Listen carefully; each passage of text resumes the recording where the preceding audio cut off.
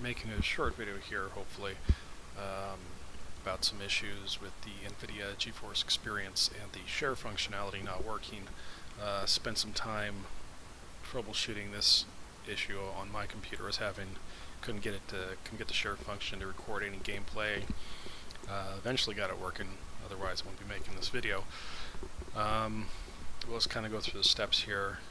Got the latest version of Nvidia Geforce Experience 30734, Geforce GTX 1070 driver version 37563. Meet all the specifications for share. Got the latest drivers, got Windows 7, 4 GB, got the GTX 1070. So, for all intents and purposes, it should have worked when the update went through. But we'll get to that in a little bit. First thing, obviously, you guys want to make sure is you got share turned on. You got to click this little button here in your settings general. Make sure you got that turned on. You don't have to have experimental features unless you want to use the streaming function. My problem was I'd go into the overlay, try to turn instant replay wouldn't turn on. Try to turn recording wouldn't turn on. Stream, this is the experimental stream feature that they would on. None of these buttons would really work.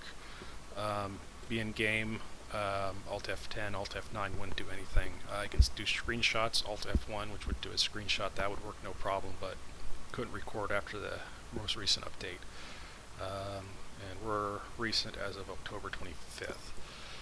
So, went online, did some digging, not too many people, not too many recent stuff going on with this update. Did go to the Nvidia forums and saw a couple people asking why they couldn't get stuff to work. Not too much being passed around there. So I was having to kind of do troubleshooting myself. Of course, the first thing I did was restart the computer. Didn't work, didn't help. Uninstalled everything, uninstalled my Nvidia drivers, uninstalled the Geforce Experience completely, uninstalled the 3D vision kind of stuff. Got rid of all that, restarted, came back, downloaded all that stuff from Nvidia again. Drivers, Geforce Experience, reinstalled everything, restarted, came back, still didn't work. And what I found worked for me, killed the process in my task manager after a fresh restart. Came over to Program Files, right click, Run as Administrator.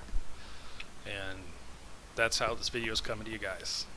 Running as administrator, that's what fixed it for me. But definitely restarting is highly recommended. Also, they recommended turning on Windows Arrow theme. I turned that on, don't know if it helped, but it's on now. Never had to have it on before, but real janky experience it seems, but hey, seems pretty lightweight recording software, so there's that. So hopefully you guys find this video useful. Catch you later.